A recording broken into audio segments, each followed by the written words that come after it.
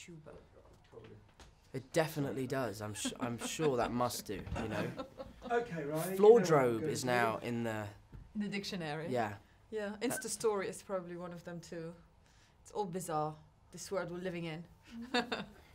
But I wonder what happens if Insta story, if it is in the dictionary and Instagram goes bust. Exactly. What happens to the word Insta story? Exactly. Or what happens to people who just are called influencers and live by Instagram, and then if Instagram disappears, what happens to them? There'll always be social media.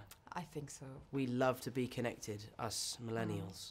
Millennials. Us. I'm glad you think I'm a millennial, because I really look like I'm 15. Great to see you and talk about Lovely the film. Lovely to see you. Obviously, you know, we can say you're Spider-Man. Yep. We can say you're in it. I can't think say so. much more, oh, no, can there we? I am. Yes, you are on the billboard.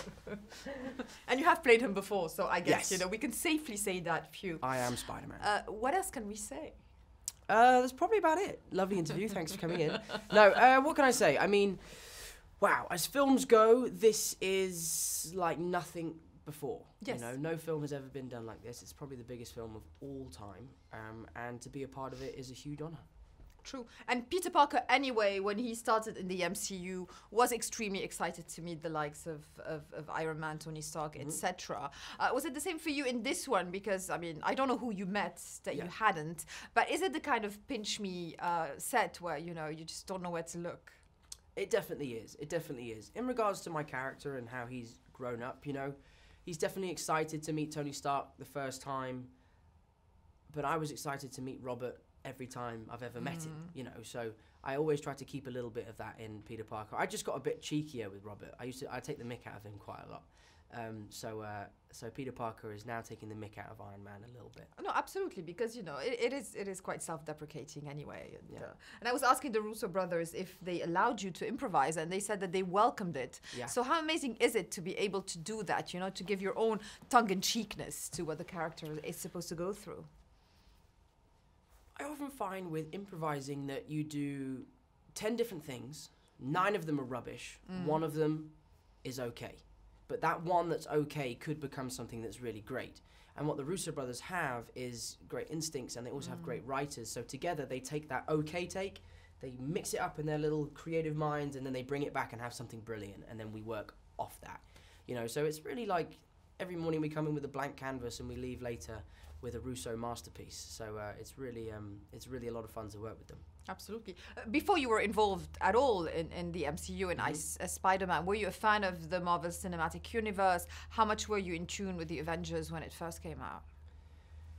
I was a huge fan, you know. From Iron Man 1, I was a big fan. And then remember seeing Avengers 1 for the first time, and that changed my life, you know. It's eye candy, isn't it? It's just so fantastic.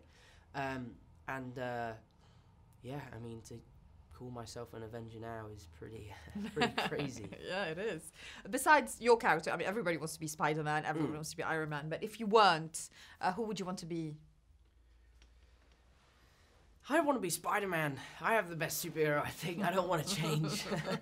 Exactly, you have the best one. And if I remember from our interview for Spider-Man Homecoming, you did grow up loving Spider-Man, so it was a childhood dream of yours, wasn't it? Oh, yeah, absolutely. And are you still enjoying it the same way? Because now it's, you know, out in the universe, and it's become a job. It's not a job, it's a hobby. It's a hobby where I get to hang out with some super cool people, swing around from wires and have a great time. So it's not a job, it's a hobby, and it's the coolest hobby you can have. How much do you get to do your own stunts? How much physical shape do you have to be in? What's entitled, basically? Well, I am currently training for my next movie. Yeah. I've been actually really unwell this week, so I have lost a bit of weight. I haven't been going to the gym. But yeah, no, I just have to go to the gym, put on a bit of muscle. Not like the big guys, you know, the 3 Chris's and all, and Chadwick. They're all in mega shape.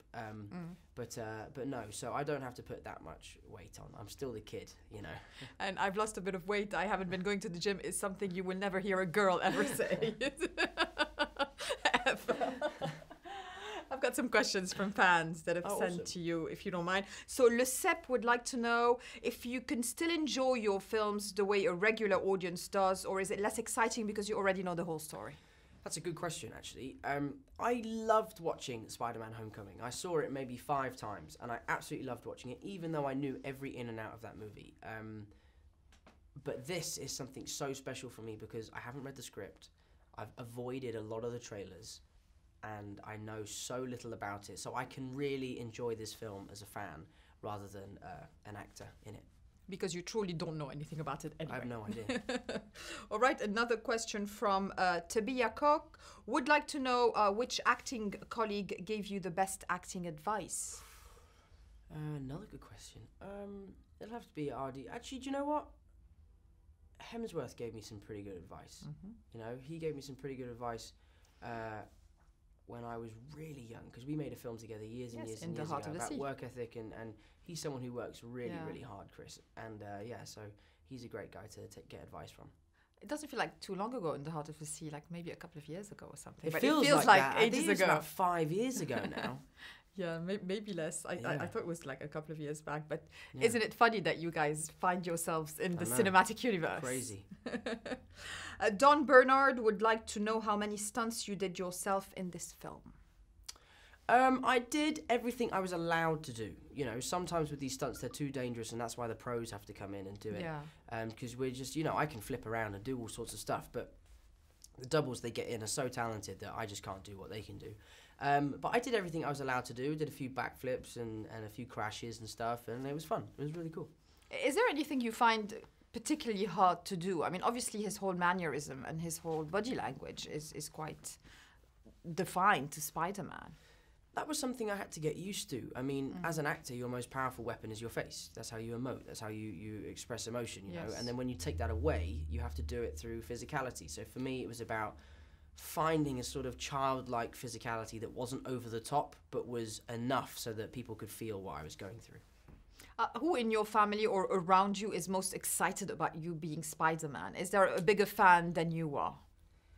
I'd say it has to be my brother Sam, actually, out of my brothers. Sam, during the process of auditioning for Civil War and then leading up to the release of Civil War, Sam was all over it. Sam had read every bit of fan fiction, every bit of, you know, everything. So he's a huge fan, and I actually surprised him to take him to the LA premiere for Civil War. So Sam is probably the biggest fan in the house. And finally, which MCU film have you watched that you were not part of? Which one is your favorite of the ones you did not do?